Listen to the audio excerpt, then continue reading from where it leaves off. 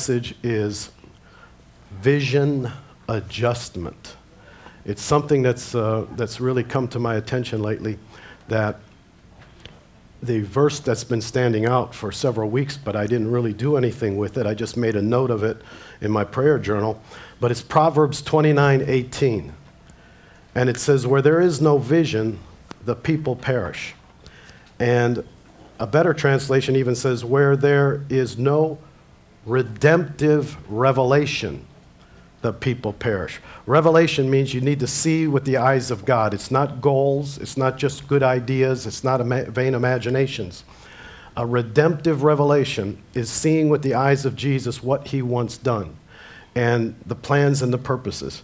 My peers, even when I was a very young pastor, my peers used to tease me. They'd always say, anytime a bunch of pastors got together, they'd say, well, Dennis will have enough vision for all of us.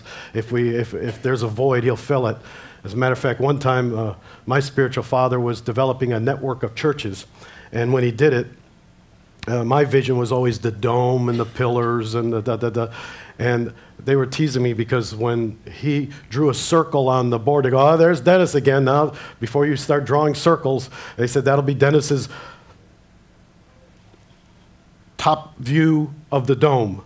And so I would sneak it in for everything. But I'm convinced that God has a plan, and it was before the foundation of the earth, before Adam sinned, that he has for each and every one of us. But I find out that vision adjustment is probably the most necessary thing for the individual believer. I really am sad to say I've run into so many people that have had visions and dreams and nothing works. Do you know anybody like that? Perhaps you've done it. You've had a vision and a dream, and I say that there's problems in there, and if we can cover some of those problems today, we can eradicate a lot of unnecessary wandering in the wilderness. And so the first thing I wanted to say is that Proverbs 29:18, where there's no redemptive revelation, the people run wild. And the person who isolates himself seeks his own desire, and he rages, he wars against wise judgment. Have you ever had someone that wanted to do what they wanted to do, so they made sure they didn't take counsel with anybody? Have you ever seen that pattern? That's a common pattern. It's like if somebody says, I know what God said to do, but they don't want to bounce it off of anybody else, you can be rest assured there's probably a part of them that's not so sure. But they want what they want, and they can't let it go. It becomes an agenda, it becomes an idol. And Ezekiel 14:4 is good warning for all the prophetic people. Ezekiel 14:4 says, they that come to the Lord, they come to the prophet with an idol in their heart, I, the Lord, will answer them according to the idol. Meaning God doesn't deceive, but what it means is that you're going to hear what you want to hear. I'll give you an answer, but you're going to hear it and interpret it in what you want. And I've watched that over the years again and again and again. And I believe we're in a place now where we're offering 4 levels of vision for individuals. I mean, generic vision that is Christ-centered. And if you're one of those people that have been wandering or disappointed, disillusioned because you haven't seen some of the things that you felt clearly God spoke to you has not come to pass, then I'd say pay close attention to this message, because we're gonna cut through all of the areas where you can fall short and misinterpret. And right now, to me, there's a preparation for a great move of God in the church, but at the same time, there's rising up all kinds of false teachings and heretical teachings at the same time, which makes sense. That religion would rise up to wage war against the people that are hungering and thirsting for the reality of the Lordship of Jesus Christ. Everything that we teach, everything, has to do with how to make Jesus Lord, not how to be a nice person, how to make Jesus Lord. And I want to cover what revelation is. First of all, if a person has a vision, and these are friends of yours, and you can help them as well as help yourself, the first thing to notice that all of the revelation, and I've got a track record, that everything God told me to do, it developed. And I start from scratch. I don't start with a core group. I don't start with a business plan. I don't start with all kinds of external resources. Basically, what God has done, he sends me somewhere and basically puts an advertisement in the paper, and there I am by myself, and it worked. It worked from the time I was in my 20s to now I'm in my mid-60s. So from 20s to 60s, it's worked. I've got a track record. I've seen what works and what doesn't work. Made lots of mistakes, but learned from them. And so I found out that the keys were in the vision. It has to be a redemptive vision. It can't be a pizza dream. It can't be a fantasy. And I really want to cover that, fantasy. I have watched more Christians attach fantasy to their visions and dreams. In other words, they painted a scenario of how it was going to work out, what it was going to look like. And quite frankly, I wonder, how come you have more information than I ever got and you're not doing it? So I think we've got to pull down vain imaginations, interpretations that were not God, that they were imposed by you, and it tripped you up. And I don't want anybody tripped up. I want to see us going for everything that God planned for you. All right? So the one of the simple areas of revelation is that when God gives a revelation, he's basically giving you a revelation to become. In other words, life transformation, being, and he also gives you a vision for the kingdom. And the deception seems to be, I talk to person after person after person, and they share their vision with me, and it's all about them. It's all about getting from God. And I'm saying therein lies probably the biggest mishap with your vision, is because you become the center of the vision instead of God. We need to use a very simple principle of the Apostle Paul. He first saw that vision, when it's a redemptive revelation, not a goal. Goals and redemptive revelations are not the same. Goals can be good to get you to the plans and the purposes of God, because he'll orchestrate it. But a redemptive revelation has two main prongs. One, the Apostle Paul says in Galatians 1:15 and 16, that he called me from my mother's womb to reveal his Son in me. Your primary vision needs to be Christ-likeness, not what you think you could do. Your primary revelation is that Christ be formed in you, that Christ-likeness. It's an internal vision of being changed into the image of God. Once you move from that center, you can get off course doing something wonderful. Do you believe that? That you could get off course doing something wonderful. I watched peers struggle because I saw that they were moving from the centrality and the simplicity of Christ to evangelism orientation, doctrine orientation, message orientation. I mean, I've had peers that basically said, I'm sick and tired of getting another message for Sunday. That's coming from a preacher's point of view. I don't know if you'd identify with that. And I'm sitting there thinking, something's wrong with that. Is it wrong to give a message? Is it wrong to be evangelistic? Is it wrong to be doctrine-oriented? Is it wrong to be mission-oriented? No, none of those things. But the primary move is a very, very gradual move from center. Once you move from the center, your vision is marred, and it gets interpreted, and it gets tangled up in the mire. So if God's given you a revelation, the primary revelation is Christ in you. The second aspect of revelation is that it's not only, Paul said, I've just made myself a little love slave of the Lord Jesus Christ. That was his heart. If that is your prerequisite, your vision will remain pure. That I'm just going to be a little love slave of the Lord Jesus Christ. But the deception in most people's vision is what God's got for me. Always. It always goes back to man-centered. And once it's man-centered, you're going to taint it with your own interpretation. And I've watched this happen so many times, and I don't want to see people falling through the cracks simply because they decided to interpret what God said. If you get a revelation from God, then know this. All revelation is first about you changing. Because he'll give you a revelation, but you're at point A, B, C. You're not going to be the same person at X, Y, Z. X, Y, Z, you should have been changed and transformed, matured, and grown up in the things of God so that you could even handle what he had for you. So anyone that comes to me and has a vision with all this great detail, I dismiss it. Because I'm saying if God ever gave that much detail, heck, we'd be really inspired to just go and do it ourselves, wouldn't we? And bring it to pass tomorrow. I want it tomorrow. But he doesn't work that way. So if there's one point that we can really say is that take your revelation and go back to how is that revelation that God's given me for a vision? What must I do internally to grow in the grace and in the knowledge of God? Secondly, what does it do for the kingdom?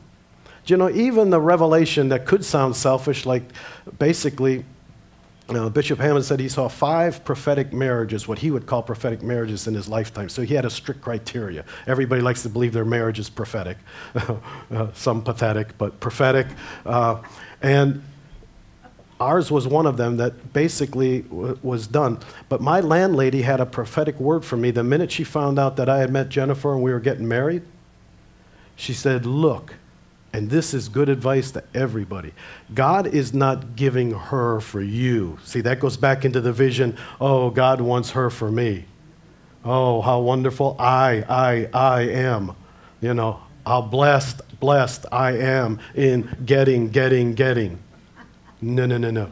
He says, I'm giving her to you and you to her so that together you do kingdom purposes. Genuine vision from God will have internal change first. Secondly, external kingdom priority. Not about you. Not about you. Say that with me. It's not about me.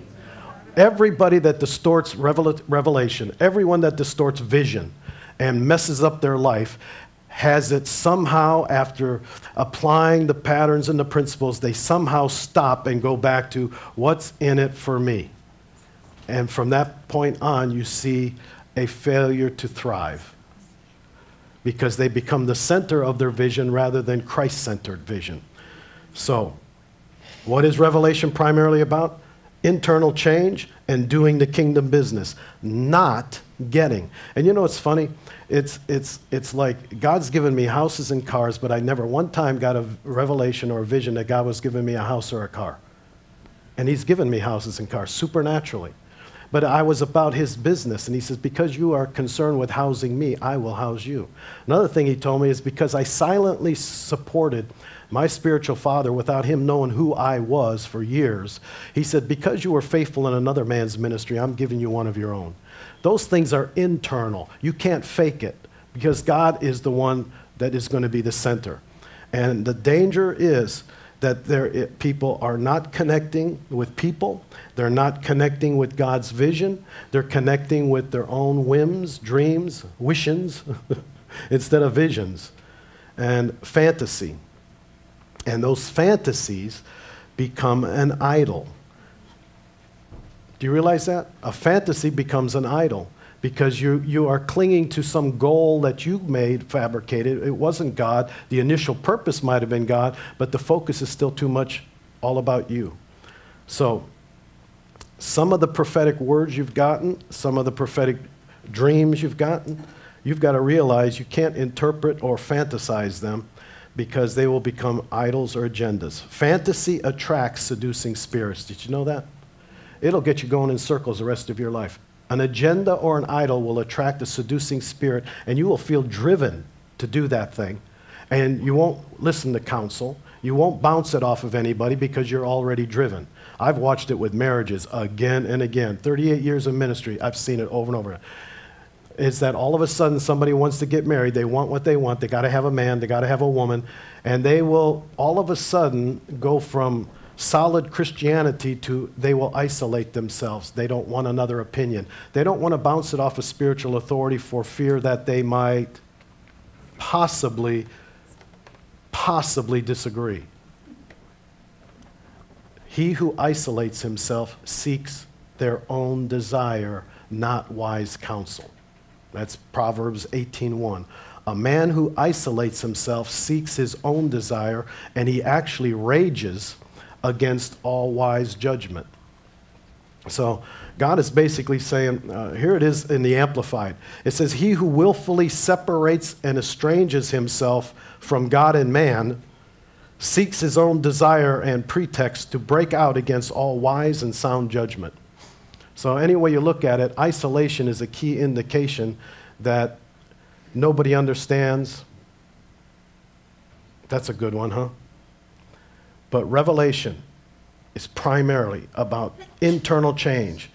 Paul says that I was taken from my mother's womb to have Christ formed in me. You know, every one of you could take that same vision, and if you don't have that vision, you're probably off on a tangent of your own making. I'm telling you, fantasy in the prophetic camp is as dangerous as pornography is in the world. Do you know that right now, it's a little side note, you think this is a rabbit trail, but it ties in. Fantasy in the prophetic is the same as the epidemic proportion of pornography. Do you know that pornography is rewriting people's brains and that it's erasing relationship? It's a dopamine thrill.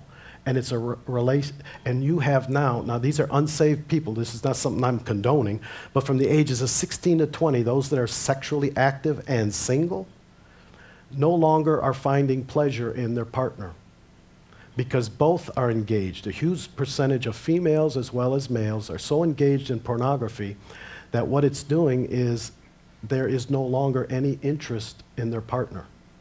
And these are unsaved people that are basically committing fornication. But at the same time, they're learning it isn't working. They are finding a greater thrill from the pornography than from reality. And I'm saying the church may not be caught up in pornography, but I'll tell you what, they are caught up in fantasy, and the prophetic camp is probably even more guilty. Because they've been trained in the visual and I see, and I hear what the Spirit of the Lord says. But here's the problem that I have with it, is that basically I'm seeing too much visions and visions that are centered in them, not God. Genuine vision. Without a redemptive revelation, the people perish. They cast off restraint. They don't want any rules or regulations. And another translation says they perish. In other words, it's not going to work. You are not to fabricate the scenario to your prophetic words. Because when God did something, he did it. Now let me get into that seduction a little bit more. When you interpret or fantasize a legitimate revelation on how it's going to work out, you open up to a seducing spirit and religious spirits that can drive you to see that you get it done, that you fulfill it. When you have a seducing spirit or an agenda, you can no longer see the truth. Ezekiel 14:4, if anyone comes to the prophet with an idol in their heart, the Lord will answer according to the idol. They won't hear my answer, they'll interpret it. When we were down at Santa Rosa, we remember this one man came and God says, I'm giving you a new marriage, which means I'm going to work on you and I'm going to work on her, and they were ready to go together. And of course, he just got a new marriage. He divorced her against at least 15 prophetic voices, senior prophetic voices says, you can't interpret it like that.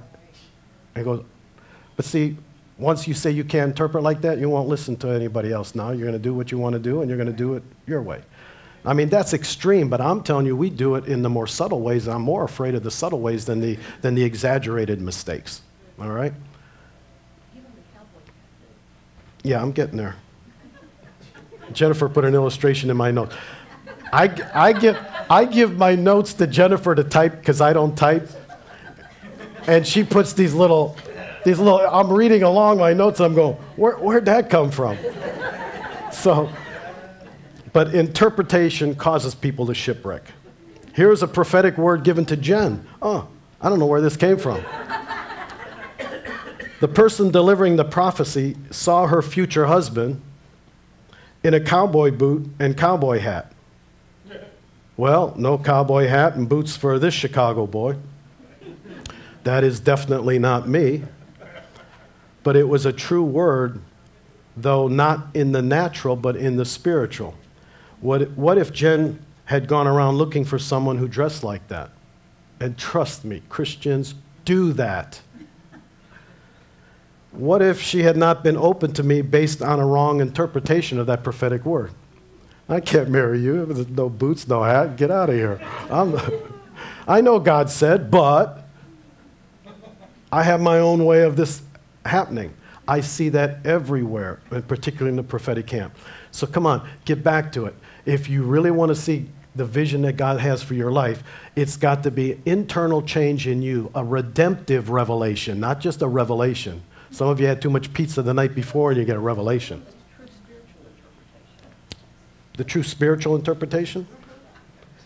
Cowboys round up wandering cattle, and that is our gifting, and that is our anointing. I want the people that have been burnt, that have been hurt and wounded in church, and I want to turn them into an army, and I want to see that they become productive and they re-tap into the vision that God has for them. They get them through the gates to the corral. They don't control them, but they corral them and give them some healthy guidelines and some place that they can return and bounce stuff off of when they get a little silly. And we and we direct believers. I don't care. So far, we've developed even a troubleshooting manual that some of my pastor friends covet, and I won't give it to them because it's earned, it's not purchased. And you have to be a people helper first. And after you pray through a lot of people, we found out that I had a guy that was a hunter, and he says, they go off on this tangent, they go off on that tangent, and he said, you always get them right back to Christ in them. And I don't care, and that's really what we've mastered over these years, is that people have all these tangents that they go off to, but ultimately, and even sometimes they say silly stuff that you know the answer to.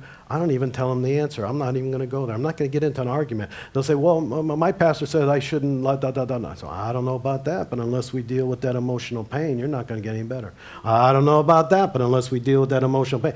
I don't care. I'm always hurting them into Christ. Because if we don't point them to Christ, there really is no solution. Some people use arguments to basically distance themselves from internal change. Let's just talk about it. That way I don't have to go there, I don't have to live it. And so basically we direct believers to the place of Christ within. Full stature is basically a branding that we have on our DNA. It's not just a title for the ministry. It is the redemptive purpose. God called me not to be so much evangelistic as he did call me to grow up the Church of Jesus Christ, to challenge the pew sitters to become people that are partakers instead of just participators rather than just pew sitters, but ultimately to point them to Christ within, that Christ might be formed in them, that they would grow up. So everything I'm saying today is vision adjustment. There needs to be consistent, continual adjustment in your vision of what God's called, because I promise you, you don't know as much as you think you know. If God gave you a legitimate redemptive vision, he does not give you all the information that I hear everybody has. You're in wishings. And you're interpreting. You're filling in blanks that you shouldn't be filling in. Because if you were really a little love slave of the Lord Jesus Christ, you would be basically just being conformed to his image, saying, I'm just doing what God's telling me to do at this moment, and I'm going to pursue the transformation that God's doing at this particular time in my life. I'm going to be changed in the image of God. And Paul says, not only was I taken from my mother's womb that Christ would be formed in me, transformation, growing in the grace and the knowledge of God, but he says, I was not disobedient to that heavenly vision. In other words, he knew the internal being, but he also knew there was a redemption, and that God called me to be a witness of all of these things that he showed me. And that is, he lived his life with those two primaries. The specifics came out and emerged as God unfolded it. And I hear too many people have it all unfolded. And that scares me, because you're going to shipwreck. That's fantasy. And fantasy, like pornography, is a make-believe relationship, and it will cause you to be driven. Isn't that sad? That they no longer find married people, single people having relations, they no longer find satisfaction in their partner because the pornography is more satisfying. They are remapping their brains with dopamine and the thrill, and they are erasing the bonding that God does through oxytocin. Isn't that something? God's got a chemical in the body that when you hold a little baby in your arm, there's a chemical being released that allows you to bond. And when you're getting into these fantasies, even prophetic, everything, they're saying, how in the world is he tying prophetic vision in with pornography? Because both of them have an element of fantasy that will cause you to shipwreck relationally. Your primary relationship is Christ in you. Your secondary is doing kingdom business. And that's our passion, to change, grow up the body of Christ, and to do what he called us to do. However, fantasizing causes you to prematurely not take the interim baby steps that are necessary to fulfill the vision. And whether you like it or not, for those of you who think you've got your vision all cut out for you, God will not let you see what it ultimately looks like. If he did, you'd mess it up somehow because you're not ready for it now. The person at A, B, and C is not the same person at X, Y, and Z. And you've got to understand that there was steps in between of maturity and transformation that are required. God only gives pieces of the puzzle. And I want to go over some of the dangers of fantasy, because if this is going to be a vision adjustment, I want to get people back on track till they fall in love with the simplicity of Christ, and it will reorientate you. I had pastor friends that needed this because they were doctrine-oriented or message-centered. Anything other than Christ-centered is a slight step off the path, and you're going to mess up. Christ-centered has to be the primary. In other words, your battle cry for every believer should be like Genesis 15:1. For you are my exceedingly great reward. Once he stops becoming the great reward, you're off on a tangent. So, the dangers of fantasy. Fantasy is dangerously close to the type of pornography that we talked about. It's been said that women's fantasy life is just as damaging as a man who is addicted to internet porn. The same brain pathways are triggered. Fantasy is your manipulation and control of make-believe circumstances to create a world that is an illusion over which you are God. I don't know, the battle cry needs to not be, I will not have that man rule over me. People that said that were in big trouble. But just like pornography, here's the key. It disconnects you from what is really in front of you. I mean, even the secular world's learning that they're no longer connected even in their relationships, because in the brain, it erases. The brain competes for space, and the dopamine erases relationship and increases the lust for thrill. Oxytocin, on the other hand, basically bonds you relationally. And God's saying, not only does the world need this, but the church needs this, because we were supposed to bond together in the bonds of peace. That relationship was to be a separate entity that God wanted to develop. But if you're busy in your make-believe vision, you won't connect with the people in the church because they don't understand my vision. Or I'm superior to their vision. Or I know better than their vision. Or if I become part of their vision, then somehow I'll be limited in my own way. And I don't want anything holding me back because I'm a wild maverick. Don't fence me in, as the song used to go. But it's basically, fantasy rewires your arousal pathways in your brain. Can you see the correlation between someone with a vision of their own making? In other words, you start getting so aroused for a vision of your own making, even if it's fantasy, that it becomes a motivator. But in that motivation, you're also disconnecting from the people and the relationships that are in front of you that were put there by God for your safety. He places the solitary in families, not just so he could corral them, but for their safety. In the multitude of counsel, their safety. But as fantasy, neural pathways are hardwired. This is Jennifer stuff sticking in my notes again. The fantasy of neural pathways are hardwired. Neuroplastic change takes place. Now, if you don't understand it, you talk to her, all right? You understand that the brain is flexible and that it's teachable, but it changes and those patterns change. But because it competes for space with the connections of relationship. Fantasy releases dopamine. Boy, you got a lot of stuff in here, Jennifer. Fantasy releases dopamine thrill so that the activity and the sensation becomes intertwined with your brain. You want that satisfaction. You want that thrill. Dopamine is the molecule of lust. And lust gives legal ground to seducing spirits to drive you. Religious spirits will drive you. That's how you can even tell a person's got a religious spirit. They're driven. They're not led. They're not following Jesus. They're being coerced and pushed, and they feel like, I can't help it. I can't help it. That's a bad sign when you can't help it and you can't stop it, because the spirit of the prophet is subject to the prophet. The fantasies become idols. Idols have seducing spirits attached. That's why they can't hear what God is saying. They can only hear from the lust demon. This validates Ezekiel 14:4. They that come to the prophet with an idol in their heart, they can't hear clearly. They will hear with a twist. The exciting images of the fantasy causes the brain to remap at the expense of what used to interest you. Let's stop there.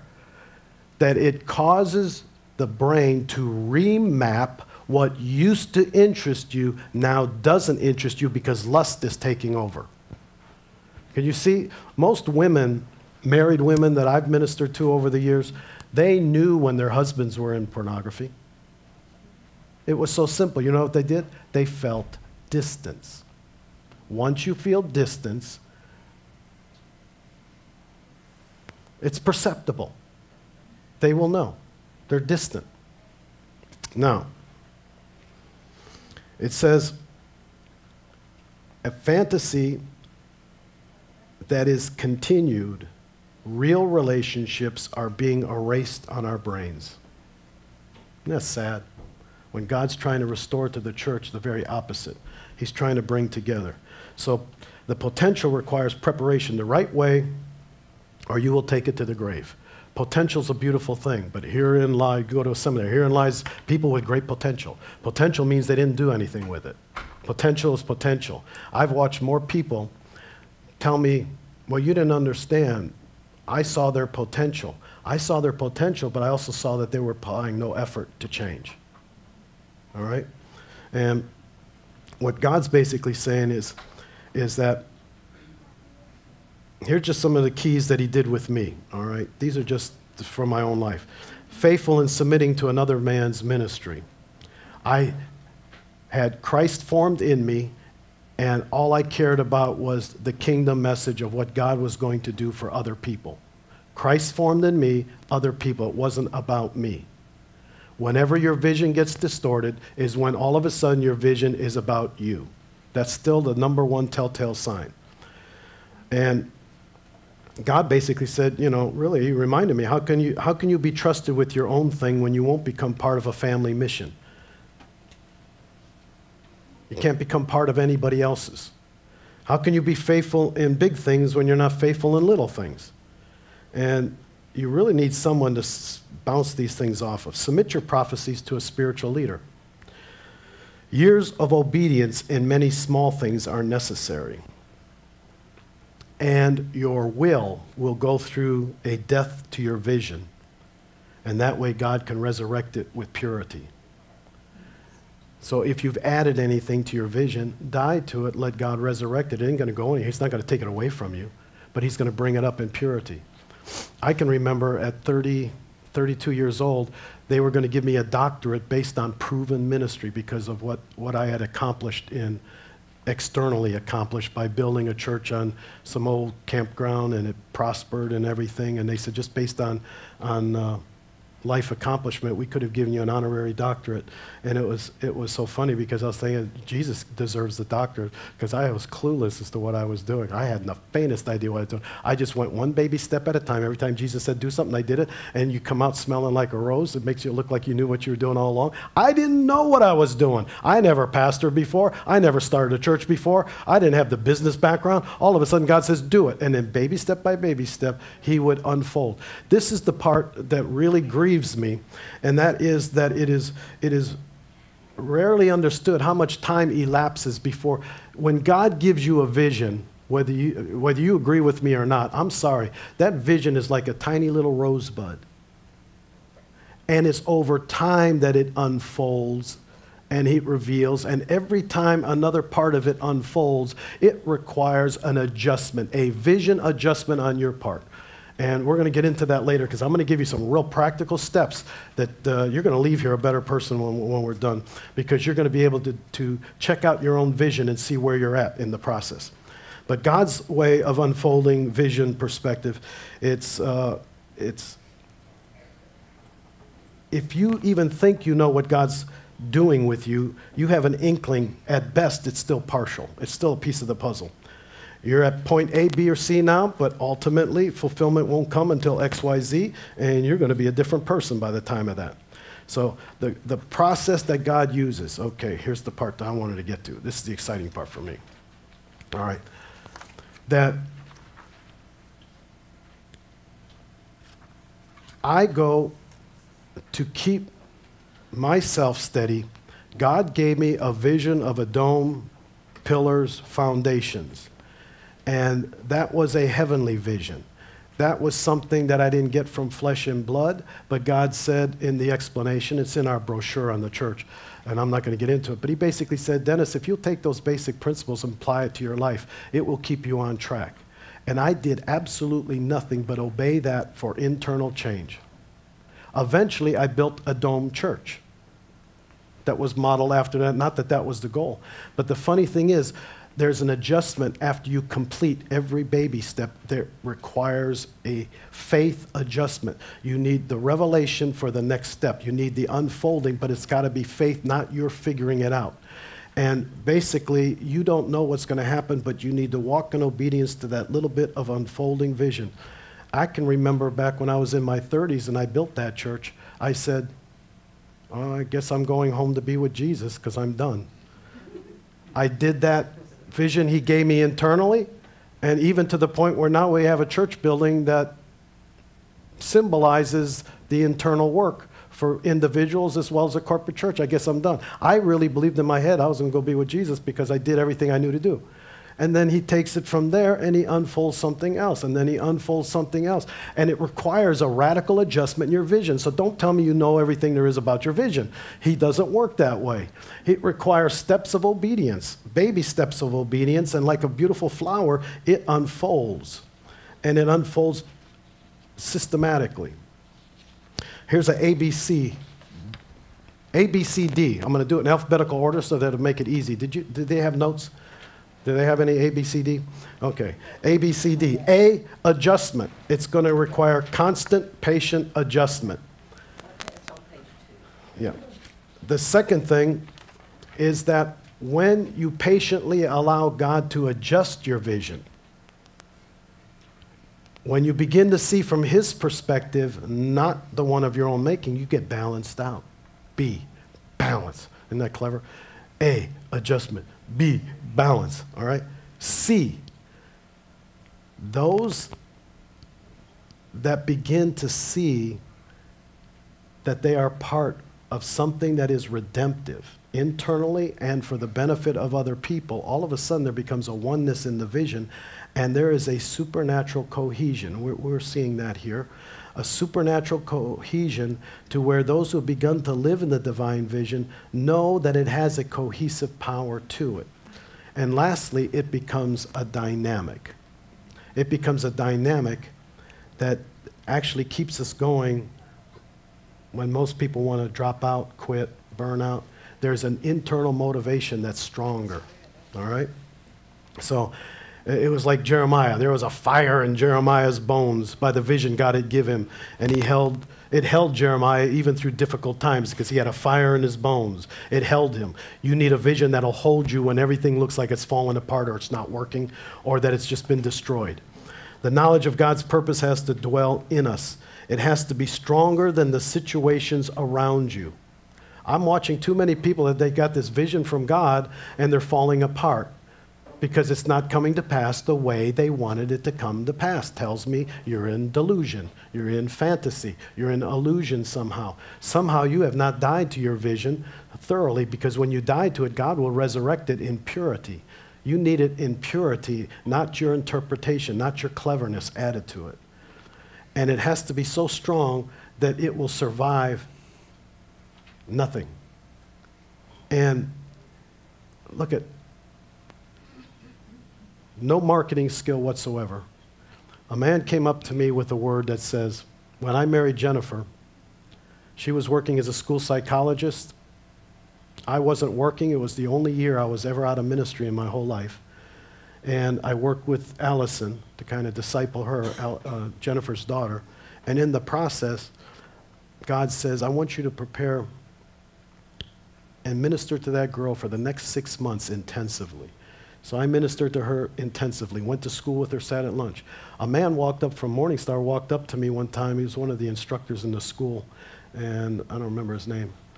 He's not there now, but anyway, he said, I don't know who you are or if you're even interested, but I've been sitting on this word for a long time. God told me to say, start preparing materials for the next 6 months. The 6-month part caught my attention. For the next 6 months, prepare materials for teaching and training.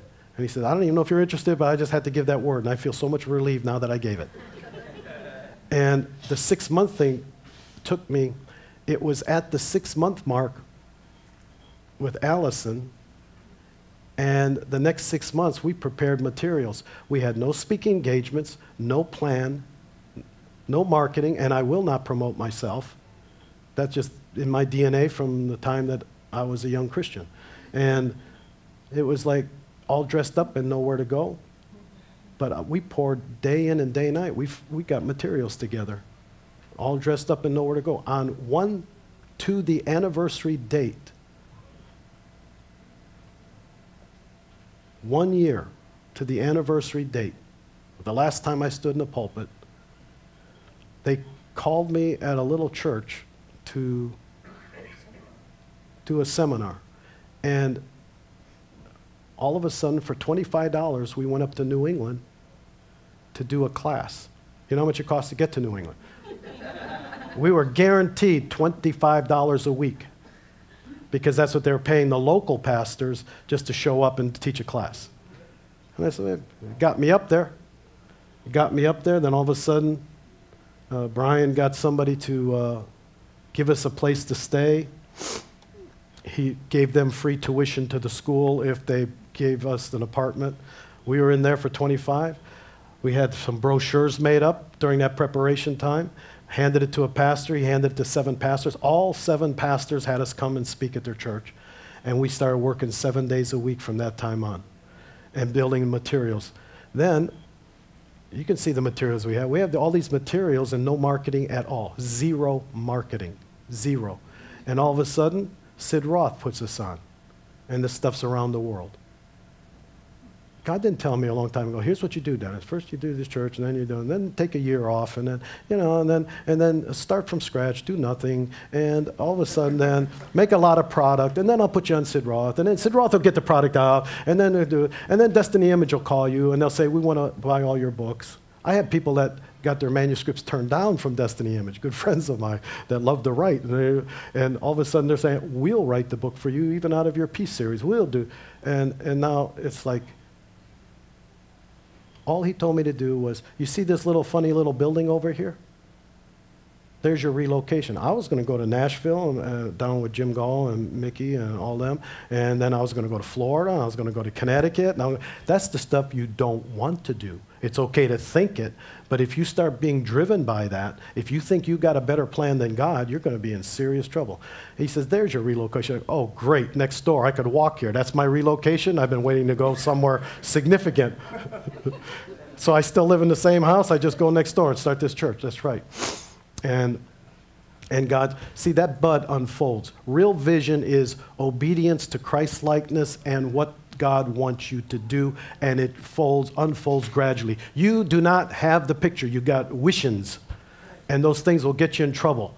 Die to it, let God resurrect it in purity, because many of the things he's spoken to you are accurate revelations. It's just that you just get so dangerous thinking you've got it all figured out, and you trip it up. So God's timing and methods are necessary means to do it God's way. So first of all, when it comes to a vision, God's not going to go in direct violation of Scripture. I've even had people go in violation of Scripture.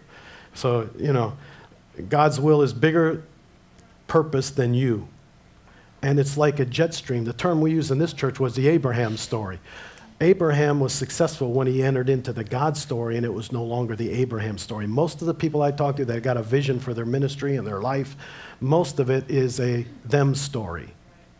It is not a God story. Until you make that adjustment, that faith adjustment in your vision and get back to redemptive purposes, you're going to shipwreck. So,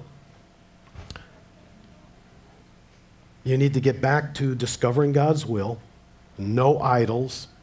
We're going to do that today. We're going to die to that. Get the rhema and the scripture illumination that's necessary. Personal prophecy is all conditional, based on your obedience too. Gifts of the Spirit, valid. The fruit of the Spirit, valid. There's a false peace. You know what a false peace shows up? When your flesh wants to do what you want to do, you'll say, I have a peace about it. But you're really only arguing and lying to yourself. I know God wants me to go buy a dozen donuts right now because I really have an attraction to donuts. I got a peace about it. That's the way Christians are. I got a peace about it. No, you want what you want it now. That's flesh. That's lust. That's dopamine rush. That is not bonding to the donuts, all right? When you're really bonded to God, you have kratos. You have dominion authority. You can say, maybe I will, maybe I won't. I'm the one that's under the power of the Spirit of God, and He's ruling.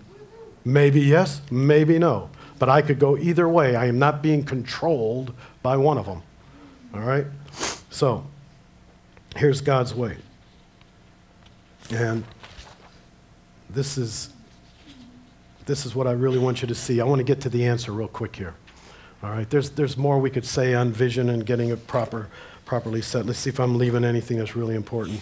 Nah, here's the important thing. God's telling me that some of you need to first die to your vision. If you're a note taker, write this down because this is going to be so simple. You're going to be able to leave here new and improved. All right? Die to your vision. If you won't die to your vision, you're telling me you're already in the lust. Because you're saying it came from God, but you can't give it to God. There's something wrong with that thinking, isn't there? Why can't you release it to God? Why can't you get a second opinion?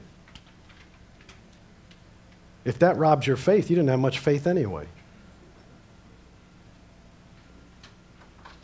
You need to be more like Abraham. If I'm going to sacrifice my Isaac, by golly, God will raise him from the ashes, because this is a promised seed. All right? But here's the 4 levels, and I'm hoping that some of you make an adjustment to move to a higher level. All right? All of these are satisfactory, redemptive levels. Now, this is for Kingdom Life Full Stature, but I think it's generic enough for others.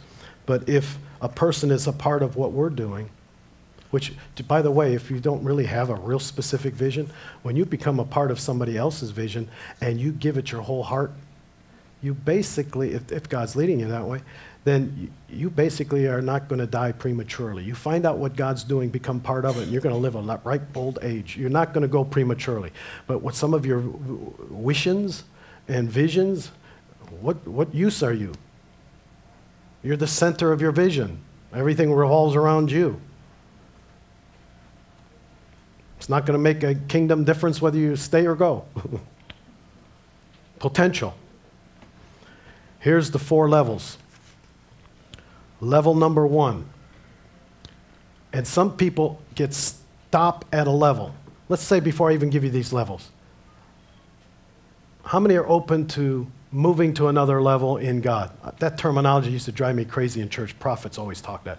We're going to move to another level. I didn't see any change. When I move to another level, I can see the change and I can verify the fruit and the internal motivation that's showing me that fruit is legitimate in me. So when I talk 4 levels, I can prove it, and you can too. I'm going to give it to you to where it's no-so. Number 1, the first one is the revelation that God's given us is that we have tools, spiritual tools, to bring healing to the wounded body of Christ. Now, if you're too busy for that, you might be too busy. If you don't care that there's wounded people out there in the church, if you don't care there's people in your family that have great potential but they're emotionally sidelined, if you don't care, then that other stuff is just too strong in your life, really. We have the tools here. So vision number one is, and we've had people supernaturally show up here that basically wanted to forgive somebody and really didn't know how to do it. And they showed up from other states and just popped in supernaturally. They didn't even know where we were at or why, and then all of a sudden they go, this is why I came here. And they learn to forgive and get freed up. That's element number one. And that will require an adjustment. But I'm concerned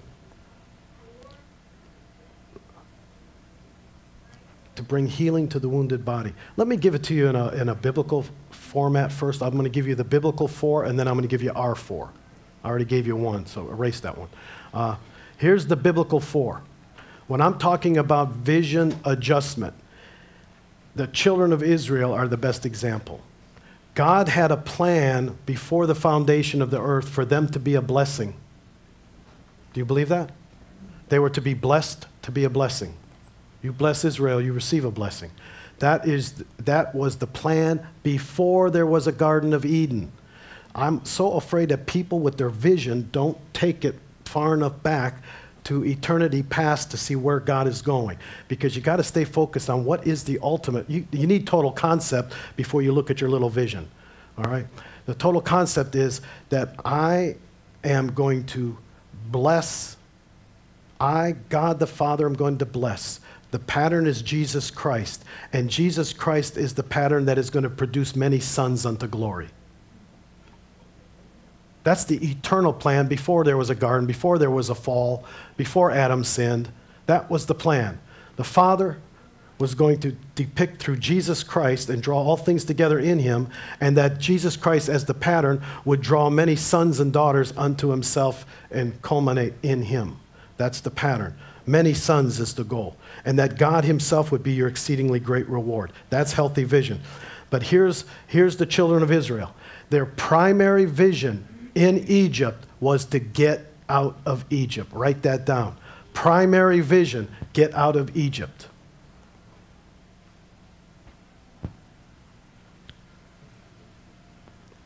The second primary vision was get into the promised land. And we know how well they did that. Get out of Egypt, get into the... But do you realize there is a faith adjustment? This is the part that I'm concerned with. This is the title of the message. It requires an adjustment to your vision, or you will stay in Egypt. Or you'll get out of Egypt and say, I'm free, and sit on your laurels the rest of your Christian life. No, it's about getting into the promises. It's getting into the promised land. Then you get into the promised land. Vision number 2. Getting into the land. Step by step, around and around, until we get in. Vision number 3. Joshua had to have an adjustment. Because now they found out, oh, here's the promised land.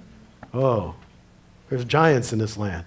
Oh, now we have to war. Now we have to basically occupy, possess the land. And possessing the land is really where I believe we're at for some of our leadership. And that is basically, this is time to war and resist. And Christ, the warrior, rising up like in Isaiah 42, 13.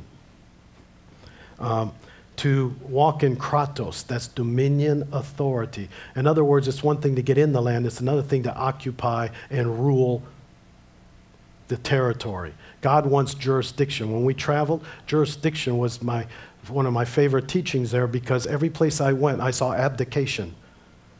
God gave me a job, but I don't like my boss. I quit. If God gave you the job, he gave you the grace to put up with it. Grow up. Quit abdicating your jurisdiction. We got to grow these people up there because they're like babies. But it's going to require an adjustment. In other words, okay, this rotten job, this job that God gave me, it isn't about me. The vision goes back to poor me. These people are picking on me. Circumstances are picking on me. I hate these circumstances. I hate these people. God, deliver me. They're back in Egypt. God, deliver me. I took you out of Egypt, but now you went back. And now you're asking me to take you back out. No. You stay there until you get an adjustment. You need a chiropractic supernatural adjustment. You need to get into alignment that I sent you there with a purpose, and it isn't about you. I am weary of people's visions that are centered in them. That's where they're in fantasy. It's spiritual pornography. And you're no longer attracted to the things that are right in front of you, and Jesus is right in front of you. His body is right in front of you, but you're attracted to this make-believe thing all about you. And God's saying, that third vision is to possess the land. And I'm saying, you know what? Most of them are disoriented. In other words, who am I, where do I live, and what do I do for a living? If you can't answer that question, you are disoriented. If you were in a hospital emergency room, they would keep you. They think you hit your head. Who am I in Christ? Where do I live? Where's home base? Where has he placed a solitary in a family? Where do I really have? Because basically there's a tumbleweed in Jeremiah 17 that at this stage they can't progress to the fourth level of vision because quite frankly they're so afraid they're going to miss something they have to be everywhere and they can't get planted. They're afraid of planted. Planting brings the fear of control. I don't know, I've got a 2-story deck and I like the railing I have. It doesn't intimidate me at all. It doesn't control me. It makes me feel safe that I've got some guidelines so I don't fall off my silly deck. The fourth level of the vision was for Israel to be a blessing. Not just possess the land, but after you possess the land, after you've occupied, and they stopped. We can stop at any level. Do you realize that? You can stop just getting out of Egypt. You can stop getting into the land, possessing the land, and being a blessing. All right, here's Kingdom Life Full Stature. This is what God gave me from the time I was a baby Christian. This is the same principle, but I wanted you to see a biblical principle of how you have to adjust your approach. Joshua was not Moses. I like it. Joshua was a D temperament, and he was 40 years under someone else. I find that exciting. When a D temperament, a natural-born leader, is put under someone else, it gets the best juice out of them. I'll tell you what, they just grow supernaturally, and then they become a good leader. So anyway, so Joshua, that's your free part. And here's the 4 elements for Kingdom Light Church Full Stature. 1 is that in our DNA, I know that we have tools to help people and bring them emotional healing. And that it's a movement more than a ministry. It really is a movement because it will change how church is being done. But when you sit in a little church with 50 people and you talk about being a movement, then but you know what? I know what I know. I've been around and I've seen the lives that have changed and I know it works. And it doesn't bother me. It's not being arrogant as much as it's being proactive.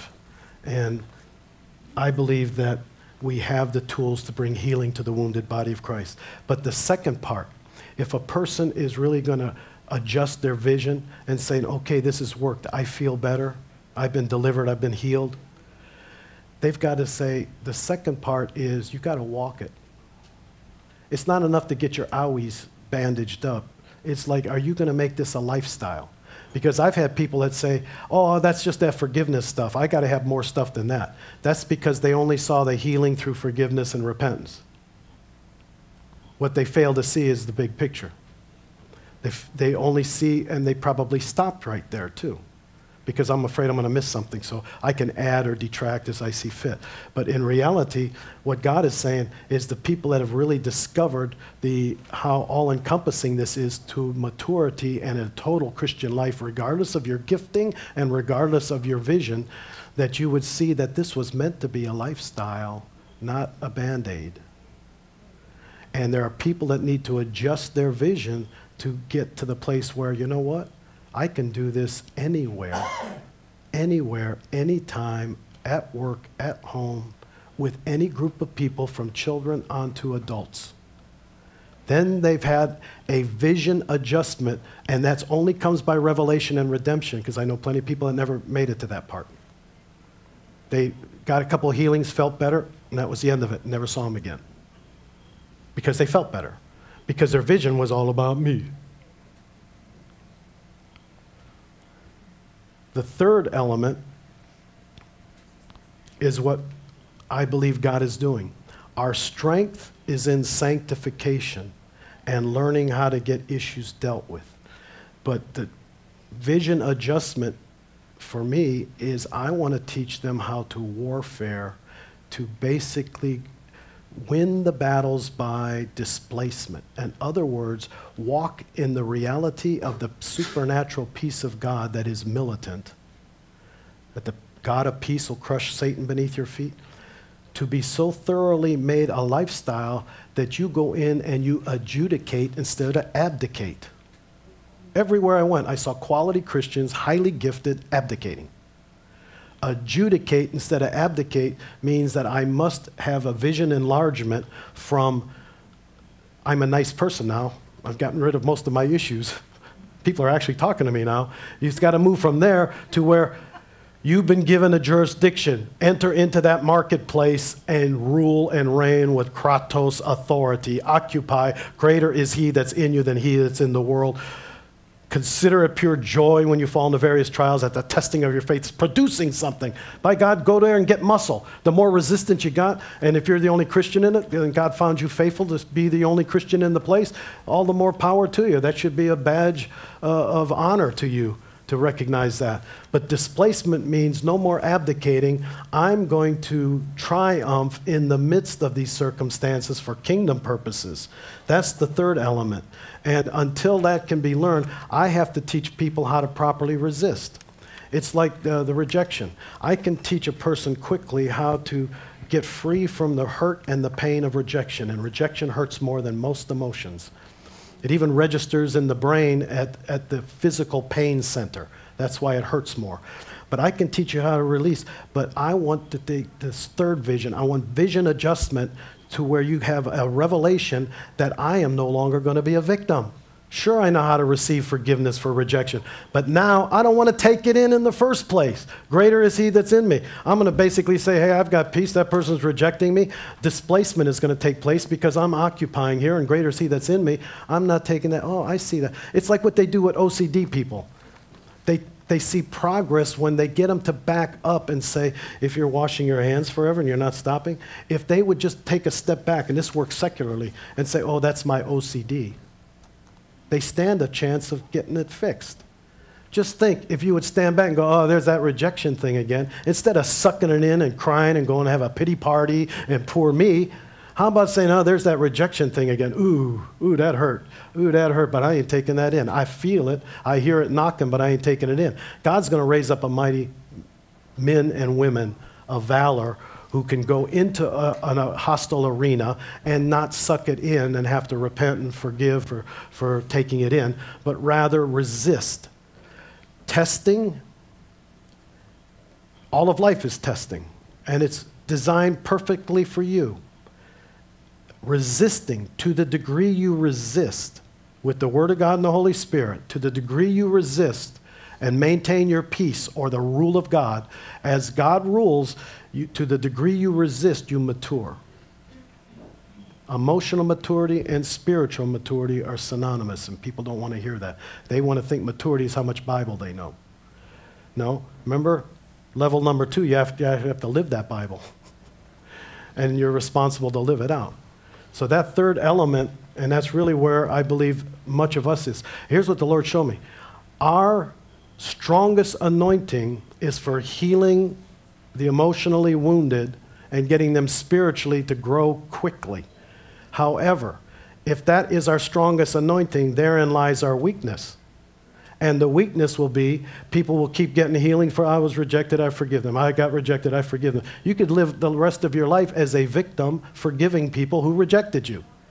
You need vision adjustment and a faith adjustment to redemptively see something a little bit bigger as that flower unfolds in your life. But there was internal change that was required before you can get to the next level of vision. In other words, you got to live it first. Then after you live it and you found that it works victoriously for you in a non-hostile environment, now you have to go like an army and face a hostile environment and displace the powers that be, which is real spiritual warfare. I see people shouting at the dark all the time and buying this, loose that, and everything. But quite frankly, real spiritual warfare is when you come in and they get out.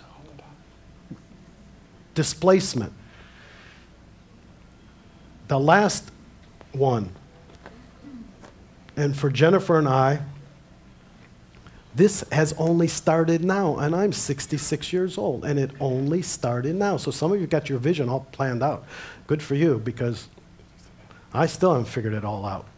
I just have to be obedient to what he showed me.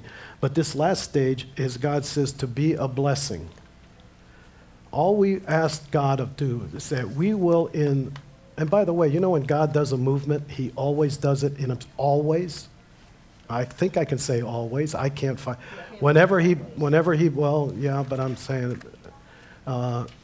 he always does it in obscurity. Always.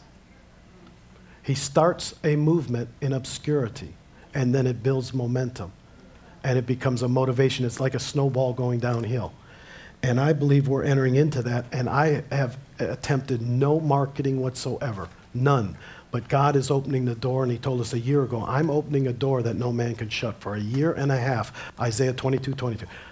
And I still see 11:11, 22:22, 44:44. Every time I turn around, God says, I have not changed. That door is flung wide open. And basically, the blessing to be a blessing. There are people getting healed all over the world from what we did by not giving up and just doing what we were to do in obscurity all of our lives without a lot of detail. But step by step of obedience. I really believe now that we are in the season where we're being a blessing to other people that don't know us, and it's going around the world. And now after Sid Roth, which we still have tremendous feedback from that, and that's been how long has that been, a year? A year and a half, and it still has momentum. Now Destiny Image has a totally different audience, and it's going to be blessing people. So that fourth level is to be a blessing, be a blessing. But I'll tell you what, before God takes you from the pit to the prison to the palace, there is works of obedience on the inside where you don't know all the answers. So let's do that first. Let's die to your interpretations. What have you got to lose? If you really want God, you've got some visions and dreams that you've had for a long time. Some of them even shipwrecked. Some of them need to be resurrected because you quit and gave up. But it was your scenario, your timing, and your interpretation that destroyed it. What you needed to do was simply say what God promised that he will bring to pass, but it's like Abraham. When, God? When? You know how long I've waited. You can go that routine, but it won't get you anywhere because it's still going to be his timing. So, Father, we just pray right now, and if you're watching by Ustream, that God's placed many things in my heart, and a lot of things have not come to pass. A lot of things have shipwrecked. But God's saying this is the time for resurrection.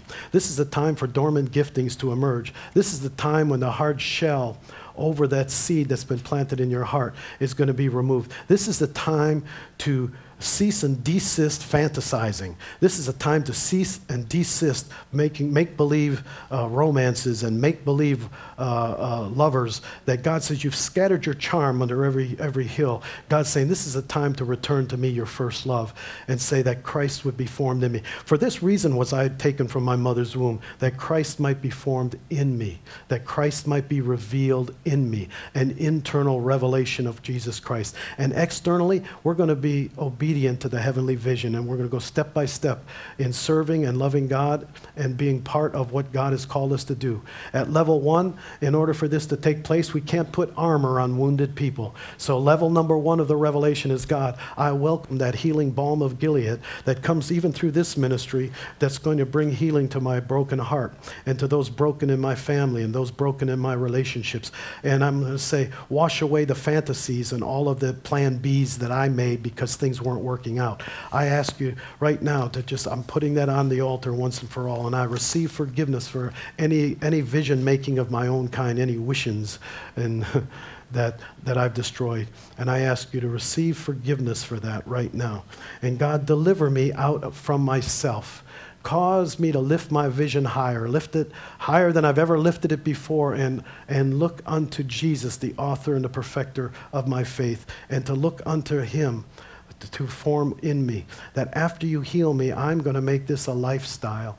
And making this a lifestyle, I'm going to live for you and serve you all the days of my life. Then I'm going to graduate to the third level. And that third level is going to say, God, I'm going to basically learn to know who I am, where I live, what I do for a living. I'm going to get rooted and grounded. I'm not going to be a tumbleweed, afraid that I'm going to miss something.